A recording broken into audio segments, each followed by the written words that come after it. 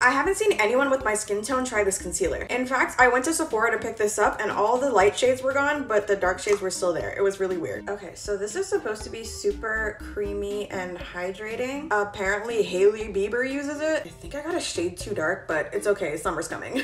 Okay, I can see why people like this concealer. It's super creamy, but like it looks like your skin. It's very natural, it's not cakey. Here's a super zoomed in close-up. I really like when makeup just looks like my skin. Okay, this looks really good. I had to darken the rest of my makeup so that I could brighten up the middle, but it looks really good with the rest of my makeup, you guys. I get what you guys were saying. I'm gonna add this to the list.